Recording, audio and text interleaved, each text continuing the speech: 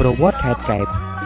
ខេត្តកែបជាទីក្រុងទេសចរណ៍ឆ្នេរសមុទ្រមានទីតាំងស្ថិតនៅភាគនិរតីនៃរាជធានីភ្នំពេញ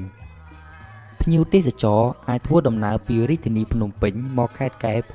តាមផ្លូវជាតិលេខ3កាត់តាមខេត្តកំពតមានចម្ងាយប្រមាណ173គីឡូម៉ែត្រឬតាមផ្លូវជាតិលេខ2កាត់តាមខេត្តតាកែវឬអាចធ្វើដំណើរតាមរថភ្លើងមកចុះនៅស្ថានីយ៍ដំណាក់បង្អើរដែលមានចម្ងាយពីខេត្តកែប7គីឡូម៉ែត្រភ្ញៀវទេសចរបរទេសក៏អាចធ្វើដំណើរពីប្រទេសវៀតណាមមកខេត្តកែបតាមច្រកហាទៀងព្រែចាដែលមានចម្ងាយប្រមាណ40គីឡូម៉ែត្រតាមផ្លូវសមុទ្រភ្ញៀវទេសចរអាចជិះទូកឬកប៉ាល់ពីក្រុងព្រះសីហនុ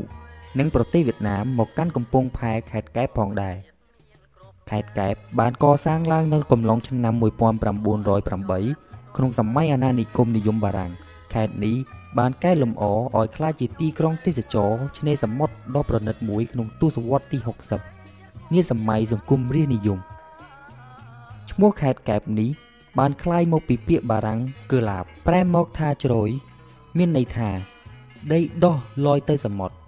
ក្នុងនោះផងដែរមានរឿងព្រេងដំណើរតគ្នាតាក់ទងនឹងឈ្មោះកែបដែលថាការដើមឡើយមានស្ដេចមួយអង្គព្រះនាមព្រះសាគររាជដែលជាស្ដេចមានមន្តអាគមខ្លាំងពូកែបានប្រើល្បិចសែបមន្តអាគមគាថាសណ្ដំមេទ័ពម្នាក់នៅអង្គរធំហើយបានលួចយកសេះសរបស់មេទ័ពនោះមកជាមួយពលសេនាខ្លួនមួយចំនួន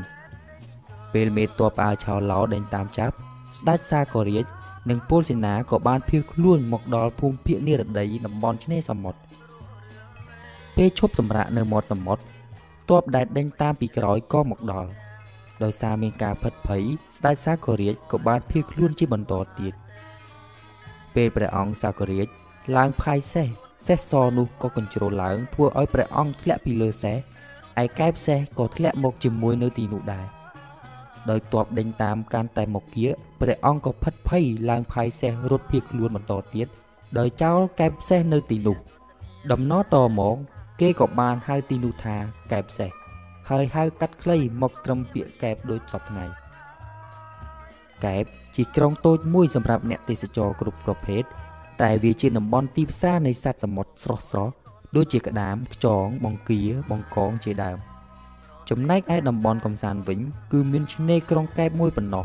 សម្រាប់ងូតទឹកកំសាន្តដែលមានប្រវែង1000ម៉ែត្រតំបន់នេះជាតំបន់ដែលមានខ្សាច់សមុទ្រពណ៌ខ្មៅខុសពីខ្សាច់នៅខេត្តព្រះសីហនុដែលមានខ្សាច់ពណ៌សរ